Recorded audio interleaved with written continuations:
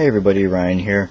I'm going to be showing you a quick tutorial on how to unload film from your 35mm Pentax Asahi K1000. I've been getting a lot of emails basically from people wanting to know how to unload the 35mm film because they're doing it usually improperly and the film is ripping while they're trying to retrieve it or rewind it.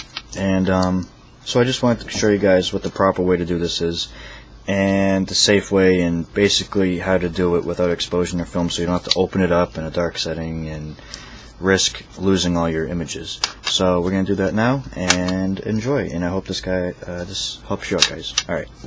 Okay, so this is what you're going to do. This is where a lot of people go wrong.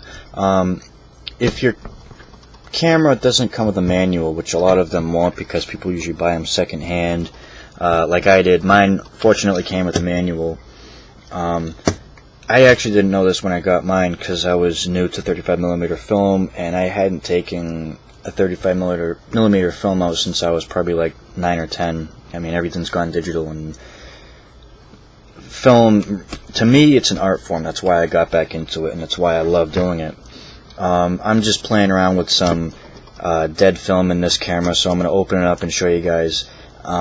But there's a quick release right there on the bottom of all the Pentax K1000s. We'll zoom in right there. It usually has a little dot. You can see it right there on my thumb. You're going to want to press that. It's right under the right trigger right there.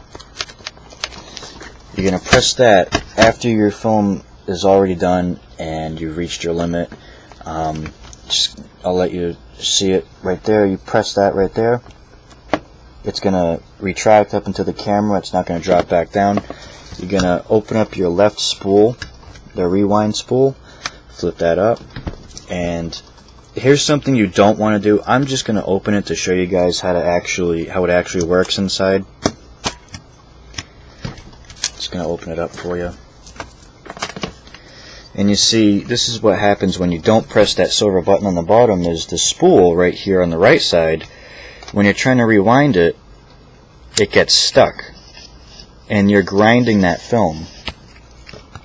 You're actually grinding that film backwards if you don't press that silver button. So you're going to continue to rewind it. Remember, keep this closed. Do not open it until you actually are sure that you've rewound all the film. What you do is to make sure you put your ear next to this part right here, and you'll actually be able to hear it, and it'll also loosen up. Once you've reached rewinding all your film, you'll actually be able to, sense when it's done. So I'm just going to rewind it.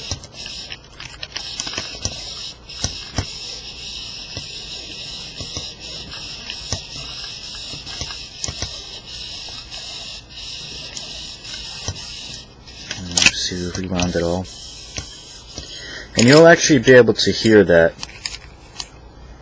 when it releases on the right side. So now we're just going to take out our film. We're going to open it up, take out the film, left spool, lift it all the way up.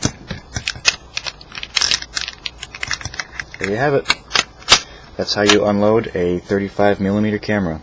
I hope this helped, and if you guys have any questions at all, whether it be photography, anything at all, let me know. I'm also going to be doing reviews on the Canon EOS Rebel XSI, the Diana F+ 120 film, and the Sony DS-CH9, which is probably my favorite. It's only an 8mm camera, 8 megapixel camera, but it's one of the first cameras I had, and it's a great camera, as well as the Canon EOS, which is a newer one. Great camera. This one's actually my girlfriend's. She loves it, and so I hope to see you guys soon, and let me know what you guys think, if this helped. Tips, tools, things, knowledge, just let me know. Questions, just let me know in the comments below. So, thanks for watching, guys. Take care.